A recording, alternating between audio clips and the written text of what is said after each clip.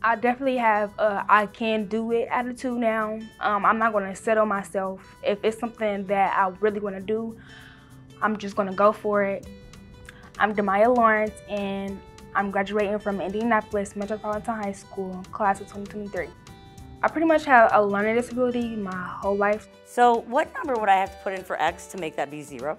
But when I came to Indy Met, that's when I slowly started to see a change. Indy Met is a best fit school for students that may face barriers to education, and this is a school that is great for Damiyah. I think at a bigger school, Damiyah might have slipped through the cracks. My sophomore year, that's when COVID hit, so we had to go through Zoom.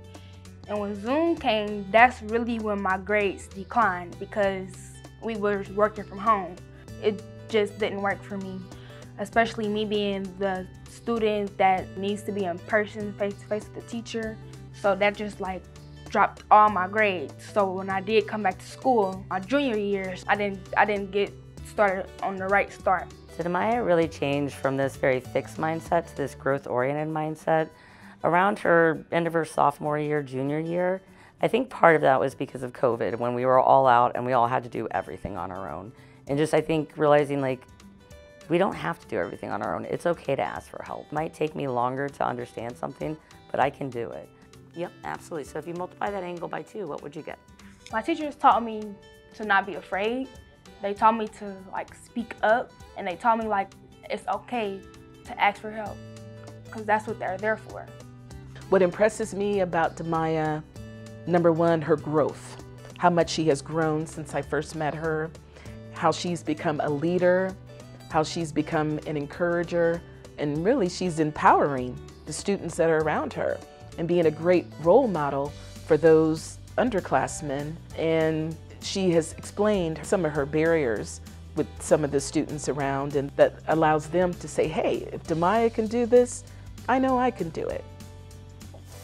Freshman year to now, I would say Damiyah is very much more mature, and she is very, very determined. So for this year, she wanted to do cheer. She did cheer. Everything that Damiyah said she wanted to do, she did it. My friends and I, we really wanted to start a cheer team. I talked to our instructor that's in charge of athletic stuff, and we let him know this is something we really want to do, and we was willing to work for it, do anything we need to do to get this started. And I was glad that all the girls were involved, and I'm proud of that. So Damiyah was a member of the PAC, which is our Puma Advisory Council. It's kind of like student council. And we didn't have formal roles, but if we did, she would definitely have been the president. There were days that I couldn't be there and I would ask her to lead the meeting. I would say, okay, these are the things we need to get done.